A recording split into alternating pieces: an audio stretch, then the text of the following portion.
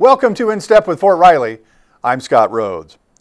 The 1st Infantry Division has conducted its annual Best Medic competition.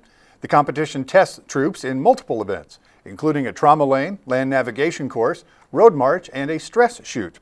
Staff Sergeant Noel Gehrig with the 1st Infantry Division Public Affairs Office has the story. The top medic teams from the 1st Infantry Division put their skills to the test at the Best Medic competition on Fort Riley.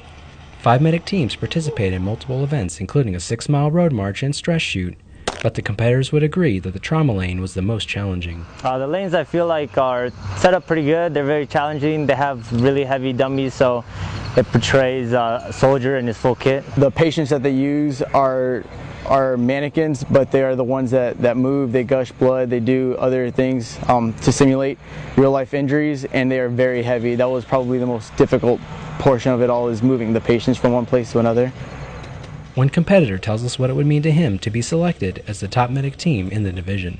I try to be the best in my job, and I like to think that, especially coming out here and representing 2nd Brigade, that I'm proficient in my job. So just to represent 1ID would be a great honor for me.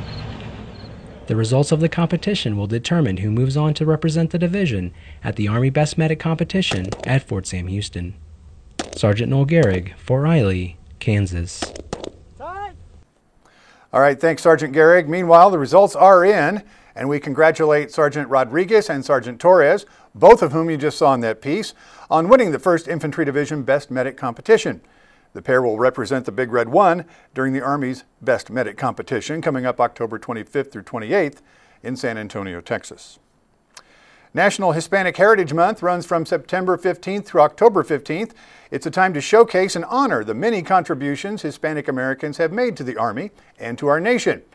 Fort Riley hosted its Hispanic Heritage Month observance September 21st at Riley's Conference Center, with Sergeant Major Francisco Gonzalez of the Division Surgeons Cell as the featured speaker.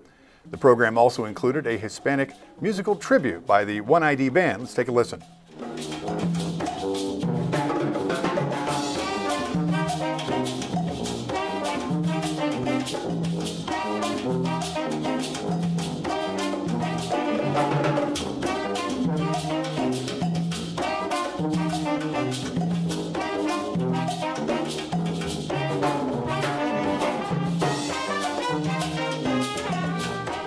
The Hispanic Heritage Month observance was hosted by the 2nd Armored Brigade Combat Team in cooperation with the 1ID Equal Opportunity Program. Halloween is coming up, and it's never too early to start thinking about Halloween safety tips. Army MWR has some for you, including healthy food and snacking behavior, and tips to help keep your child visible and safe out there in the neighborhood. For more information, visit this website, www.armymwr.com/Halloween-safety.aspx. Before we leave you today, here are 3 things you need to know. Fort Riley will hold its semi-annual post-wide yard sale on October 1st from 8 a.m. to noon. Sales are open to the public, but remember, folks, you'll need to stop by the Visitor Center to gain access to post. Again, the post-wide yard sale coming up this Saturday from 8 to noon, and the Visitor Center is located just off I-70 at exit 301. Irwin Army Community Hospital is holding one more round of tours of the new facility prior to its official opening in mid-October.